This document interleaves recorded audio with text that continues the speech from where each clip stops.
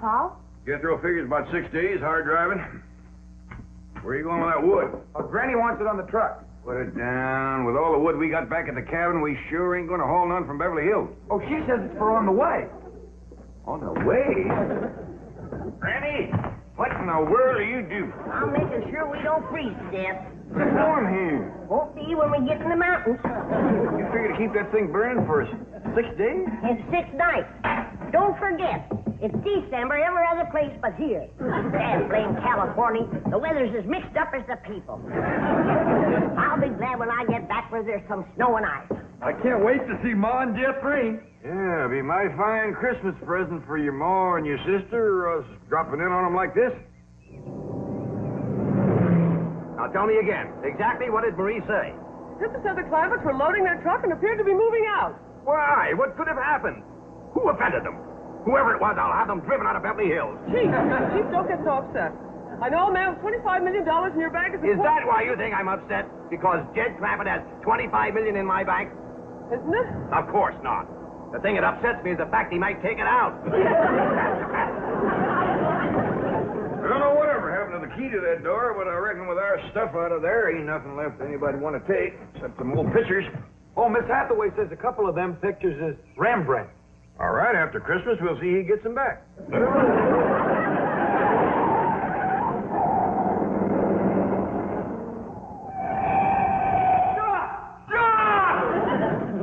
Where are you going? Going home. What? Oh, please, you can't go away and leave me like this. All right, climb on. I reckon we got room for you. Oh, my heavens, we caught you before you left. Granny, is there room for 2 back there? Yeah, if they want to squat next to the stove. No, we don't want to go with you. We want you to stay here. We'll be back after Christmas. Well, Mr. Clampett, if you want to go home for Christmas, let me make the arrangements. I'll have you there tonight. Tonight? Clean back home? Yes, and you'll arrive in style, too. Well, Miss Hathaway, I think Granny and Elly May should have mink coats for the trip, don't you? Of course. Well, let's go take care of it, and the reservations, too. Mr. Clampett, you start unloading the truck and leave everything to us. You'll be home in 5 or 6 hours on the jet. What's a jet, Paul? I don't know, bus or jitney, I reckon. Get us there tonight? You heard what he said. Well, that will be a surprise to Pearl. Uncle Jed, it took us 6 days to get out of here. How are we going to get back home in 5 or 6 hours? That bus driver must know a doozy of a shortcut.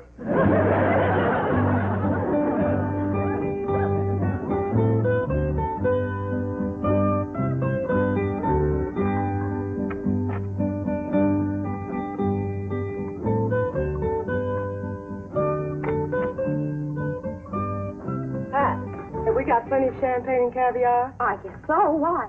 The entire first-class section has been reserved for a family of VIPs. The Clampetts. Wow. Young ladies, I presume you've been advised of special arrangements for the Clampett family? Oh, yes, indeed. Certainly have. Here they come now. Oh, get a load of those minks. Granny, Elly May, right this way. I'm sure you'll be quite comfortable in the lounge.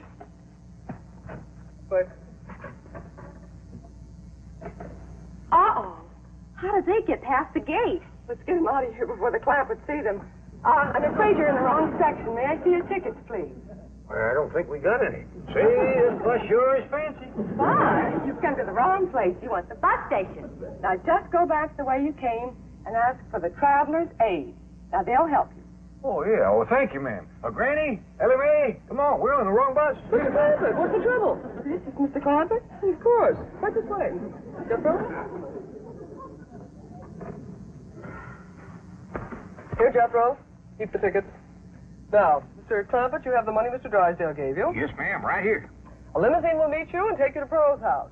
And Mr. Drysdale is phoning ahead to Mr. Brewster to be sure your cabin is in order. Well, don't let him give away a surprise to Pearl. Oh, he won't. Well, happy landing, Merry Christmas, and au revoir. Merry Christmas to you, too. And Jethro, here's something for you if you promise to bring it back to me. Take good care of them, and remember, the tall, young, good-looking one is mine.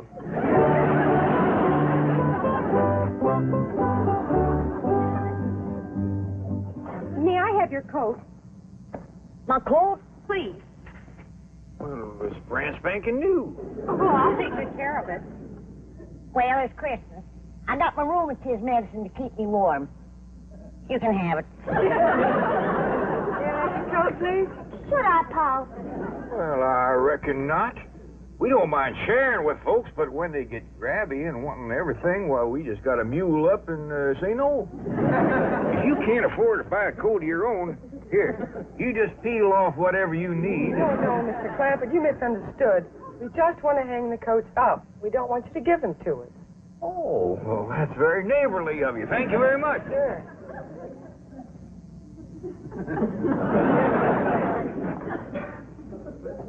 Now, if you'll all be seated over here until we get underway. Come on, let's go.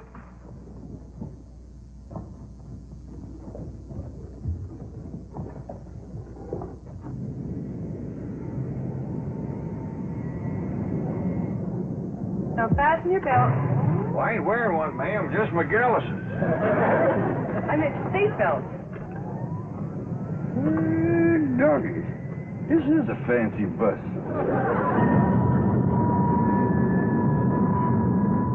Looks like the bus is commencing to pull out. Now we'll see if this bus driver knows an all-fired fancy shortcut. That's you and me watch the road so we can remember it. Okay, Jethro.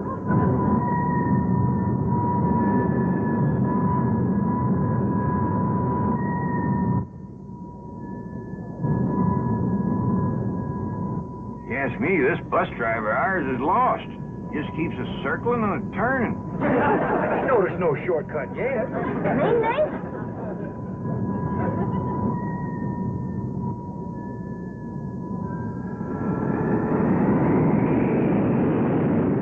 Listen to him erasing that engine. Yeah, but the wheels must be spinning in the mud. We ain't moving.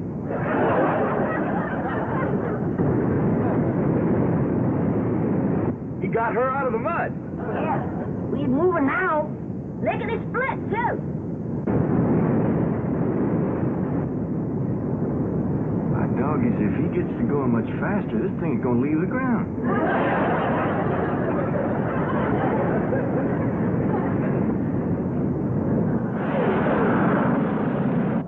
Don't look now, but it is leaving the ground. Jethro, you better get up there and tell that bus driver to slow down. We ain't got time for that. Let's get off of this thing before it gets any higher. Now, wasn't that a smooth takeoff? You may unfasten your seatbelts anytime you like. Would you folks like some champagne and caviar? Or would you prefer a nice hot meal? We have steak, chicken, fish, anything you like. Oh, no, thanks. We had a mess of grits and jowls before we left home. Perhaps you'd like to relax then. Take a little nap. There. Whoop. Doggies, Granny, ain't that something? It's good for my rheumatism. Now, if there's anything else that we can do to make your trip more comfortable, just press the little button. And we'll be right here. Them girls ain't a bit scared. Sure is friendly, too. Offering to share their food with us. Makes me feel ashamed we didn't let them keep our coat. You want me to go up and talk to the bus driver, Uncle Jed? I reckon not, Jethro. Don't nobody else seem skittish, and we don't want folks to think this is our first bus ride.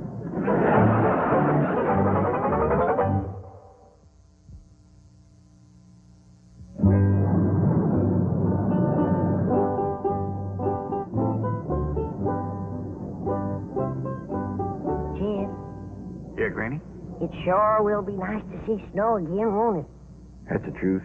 Christmas just don't seem like Christmas without it. And Pearl's house is all especial pretty in the snow. She sure is going to be surprised when we all come tromping in there tonight.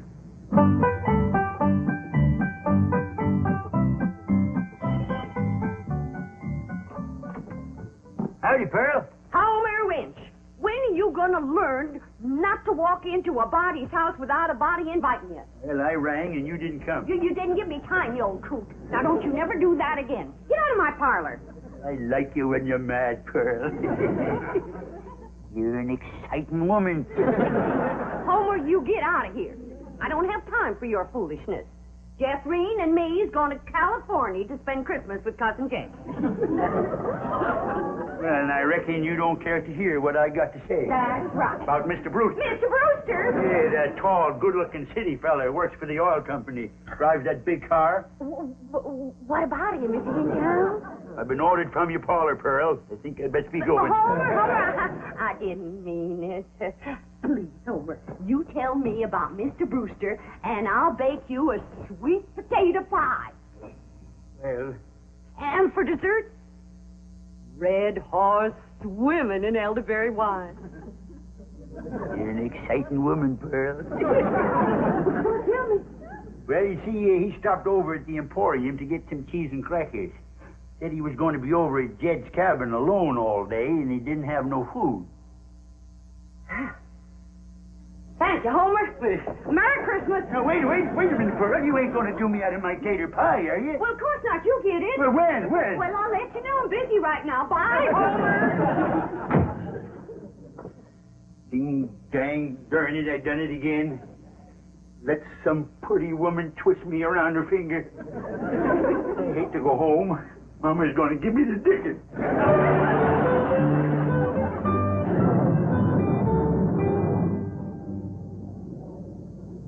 Jed, Hey, Granny. I just had a terrible thought. What's that? Suppose we get to Pearl's house and she ain't there. Where would she be? Out chasing that Brewster fella, that's where. Ah, she ain't likely to catch him in her horse and buggy.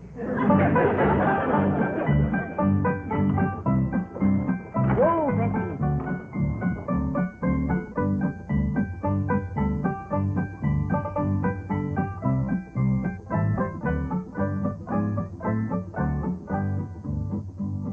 Now, Bessie, I play my cards right. You get to keep that there blanket permanent. Because I'm going to have something else to keep me warm. A husband. Ain't that a beautiful word, husband? Husband. And what's more, I'll be riding in that big, fancy automobile.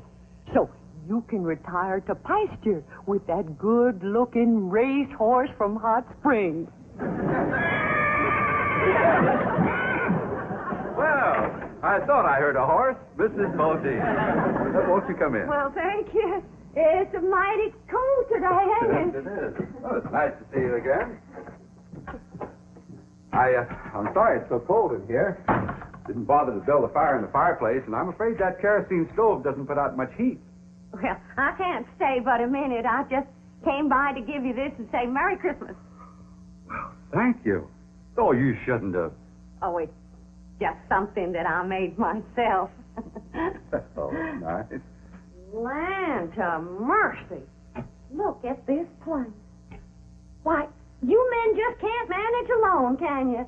It takes a woman. Oh, please don't bother. I won't be here. You see, I'm going home to Tulsa for the holidays. I won't go to no trouble. I'll just throw together a little snack, and while you're eating, I'll tidy up a bit.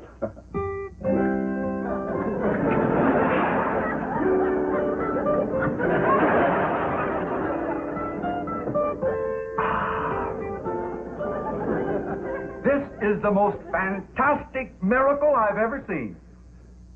The way you produced this banquet right out of thin air. Ham, fried chicken, roast pork, and this delicious sweet potato pie. That's my own special recipe. Here, wash it down with some red horse and elderberry juice. Mm-hmm. Oh, that is sensational juice. But, Mrs. Bodine, I just can't eat another bite. What, Mrs. Bodine, what have you done to this cabin? Oh, do you see a difference? And where did you get those curtains? I just run them up while you was eating. Really, you are a remarkable woman. You cook, sew, you're a wonderful housekeeper. And I love it. It ain't work to me at all. It's pure enjoyment. Mrs. Bodine, I know that this must seem awfully sudden to you, and I know you have lots of ties, lots of activities here in the hills, but I was wondering, do you think you could possibly be happy living in a city like Tulsa? Tulsa? That's where you live, ain't it? Yes, I have a very nice home there, but frankly, it needs you, and I think Mother will agree. You want me to meet your mother? Well, actually, it isn't necessary, and I know Mother will approve my choice. You don't have to give me your answer immediately. You just think it over. And Yes, that's my answer. Yes. But we haven't even discussed money. I'll give you every cent I make. So, Dean, as my housekeeper, I will be paying you. Housekeeper. That's caring for Mother. Oh, incidentally, Mother's just going to love this elderberry juice. What's the matter? Did I do something? You sure did.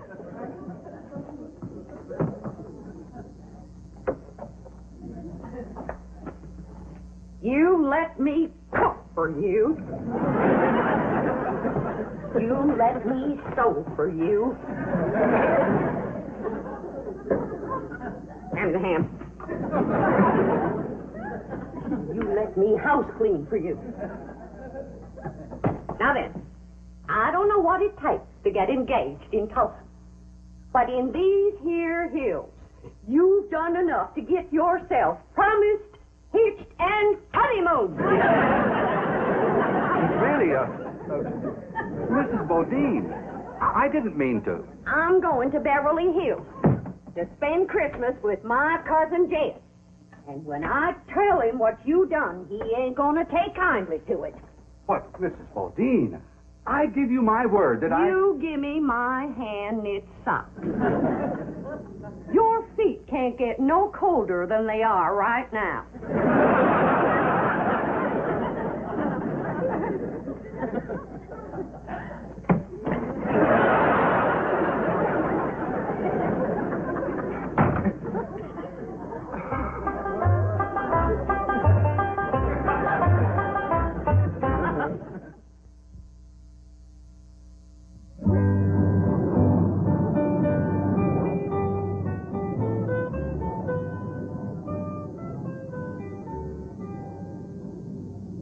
They're sleeping like babies.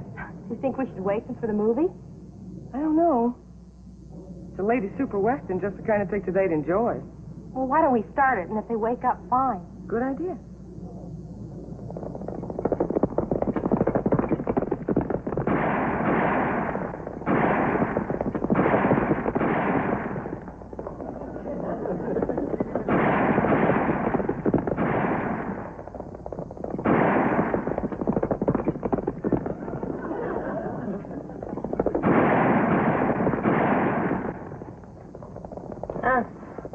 What? We back on the ground. Good. Look through that front window. We're chasing some fellas. They're shooting at us. Exciting, isn't it? Yeah. He was right in the line of fire. What's going on? Whatever it is, I'm getting in on it.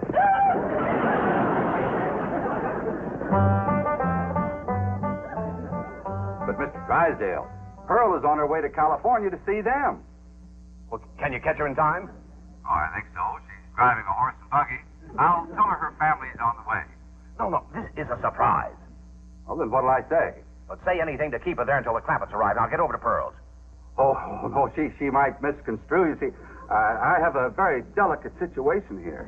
Yes, you certainly have. And if you spoil Jed Clampett's Christmas surprise, he'll cut off your oil. But Pearl might think I want to marry. Merry Christmas to you, too. Hello? Oh, boy. Here's the sweet potato pie and red horse, I promise. Hey, there's a piece of this pie missing. And a gulp or two of these red haws. Who got it, Pearl? None of your business. Now get along. Jethrine and me is leaving for California. Yeah, I won a whole pie just like I was promised. Now you get out of here before I throw you out of here. Men is all alike. Gimme, gimme, gimme. You're an exciting woman, Pearl. Don't you even speak to me. There ain't a man alive worth the powder it'd take to blow him to you nowhere. Man, it's just a bunch of low-down, no-good Mr. Brewster! Bodine, I hope you're not angry at me any longer. Angry at you? Don't be ridiculous. Oh, here, have some more sweet potato pie and some Red Hot. Oh, this is a rascal been trying to steal my woman and my pie. I'm going to give you such a show. Oh, I think I throwed my dang knee out. And I'm going to throw out the rest of you.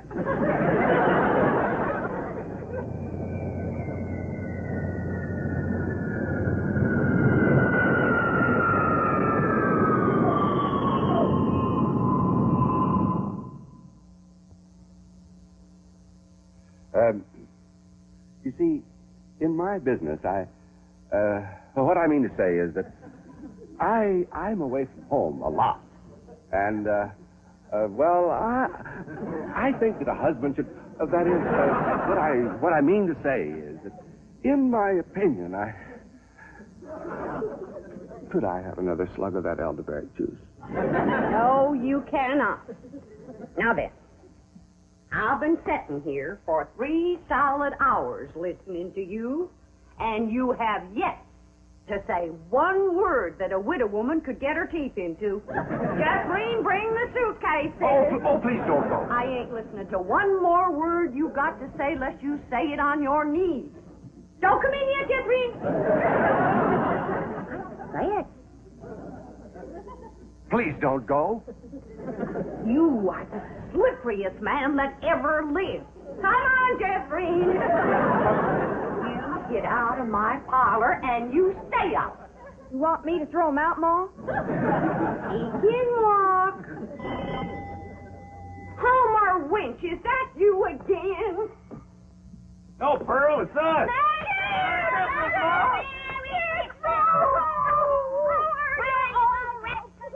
Merry Christmas, Jethrine. Uncle Dad. Why, you have Mr. Brewster, what are you doing? Mr. Clampett, if you'd been just 1 second later, I'd have been engaged to your cousin Pearl. Go back out, everybody. Please, Mr. Clampett.